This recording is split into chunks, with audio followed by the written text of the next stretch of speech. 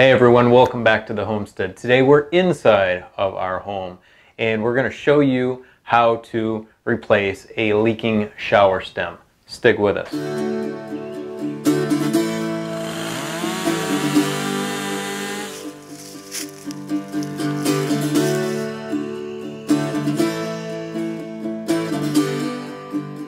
Well, basic plumbing is something that every homesteader should know. It's not relegated to work outside like chopping wood or working in the garden or even doing mechanical work on, say, your tractor. But basic plumbing is one of those things. So today we've got some leaking shower stems and we're going to be replacing those for you. We're going to show you how to do it. Okay, let's go over the tools that you're going to need. First, you're going to need some sort of prying device. I'm just going to use my knife. That's just to pry this cap off the end so you can get to the screw to take off the handle. You need a Phillips head to take off the handle, or if yours is older, it might be a regular screw head. You need a crescent wrench or an open-ended wrench here, adjustable wrench. You need a pipe wrench, which is important. Some thread sealer, or we call it pipe dope. Some people call it pipe dope. I do. And you also, something that's incredibly handy are these special, I guess you could call them sockets. They are utilized a lot in plumbing. You can use them to take out your element on your water heater or your sink underneath your kitchen sink or your bathroom sink. You can take the nuts off it with these. They're very deep and they come in very handy with that. And they're going to come in handy with these stems because these stems are quite long. So let's show you how to take one of these apart. Okay, first thing we're going to do is pry off this end cap so we can get to that nut. Should be fairly easy to just pop it off here. Or sorry, the screw. And we are going to just unscrew the end here and pop off the handle. Alright, step one complete. Step two is to actually unscrew this. It's called an Etruscan plate or Etruscan seat here. We're going to unscrew that. You can see that this one is fairly old. You can see a lot of corrosion here on the brass, and the brass has some copper in it, so it's that green color.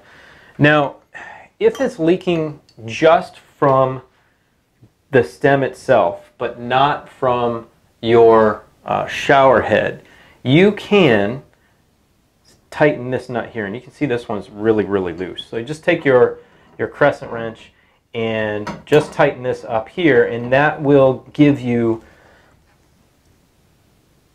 some relief from whatever is leaking at this point right here.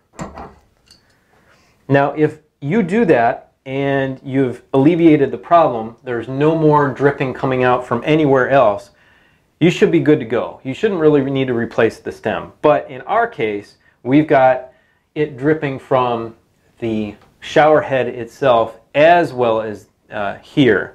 So this was probably the problem here, but dripping from the shower head means that the seal inside of the stem is bad, and this needs to be replaced. Our next step is to go and shut off the water for the shower here. Okay, once your water is shut off, you're probably going to want to give this a squirt of WD-40 just to loosen up some of that corrosion back there if it's going to be difficult to take off. You're going to want to choose your correct socket and your pipe wrench. We're going to put this on here and give it a little twist, and hopefully she'll pop off quite easily.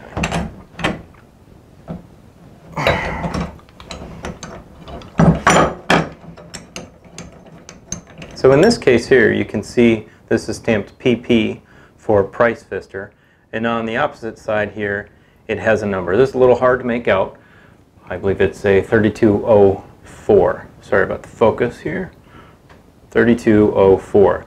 So you're going to want to get to your store and find one that is compatible with this. If you cannot find this exact one, you're going to have to find one that is threaded the same here. It's got the same thread depth, and has the same layout, the same length.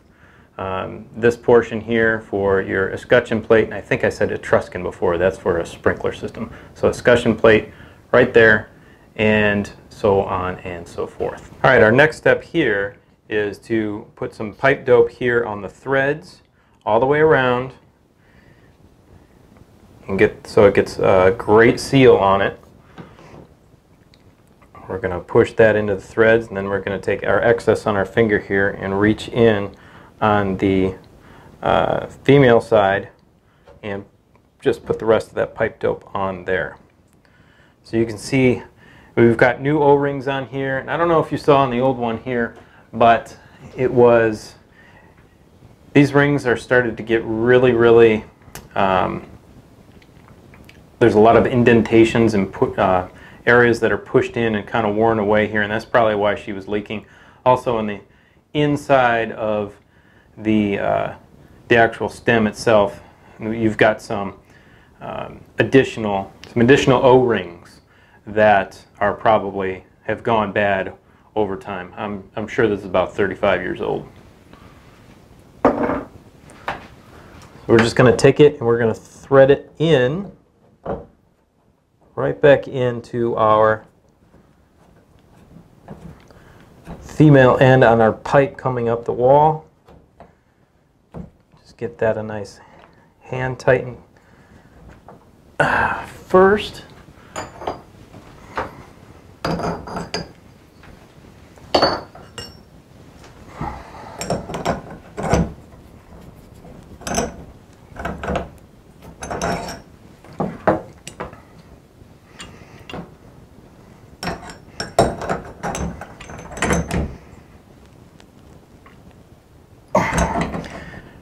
Put your pipe wrench on here and give it a proper tightening. Make sure this nut is also properly tightened here. Now this shouldn't leak, being a new faucet, and this will also adjust the strength at which you need to really crank on this handle. Now this one is fairly stiff. I could loosen this up on this one a little bit, but it feels good. So that nut will adjust how much strength you really need to put into this handle right here to turn it. And obviously if it's too loose, then it's going to leak out of this area. So you don't want it too loose. Our next step here is to replace our escutcheon plate. Just screw it on. In this particular Price Pfister model, it just screws on like this. We're going to put our handle back on here. That fits much better now that it isn't corroded. Tighten down the screw, your handle, pop your cap back on, and you should be good to go. That's all you need to know for replacing a shower spindle or stem, whatever you call it, in your neck of the woods. Turn your water back on, check for any leaks anywhere. If there are, make the proper adjustments, tighten in those places I told you to, and you should be good to go. Hope you enjoyed the video. We're thankful that you are here. And you know what? We want you here on a permanent basis. We really do. Subscribe to our channel. We got a lot of great videos here. We do a lot of great content. We think all the time. And if you think this is good content, give us a thumbs up. It really helps out the channel. It tells YouTube that this is a good video and a good channel, and it'll bump us up in the rankings, and that helps out a lot. Also, go in the description and check out some of our liked tools. I mean, we've got a ton of tools here on the homestead, and that's something you need a lot of. All these tools we recommend are in our Amazon store, so you can click on the link there to go to our Amazon store and check out some of those recommended tools. They don't cost you a cent extra. We just get paid a small tiny commission for any sales that you do on Amazon through that link. So that helps us out and helps our family out. Thank you so much, and we will see you on the next video. Have a great day. Bye.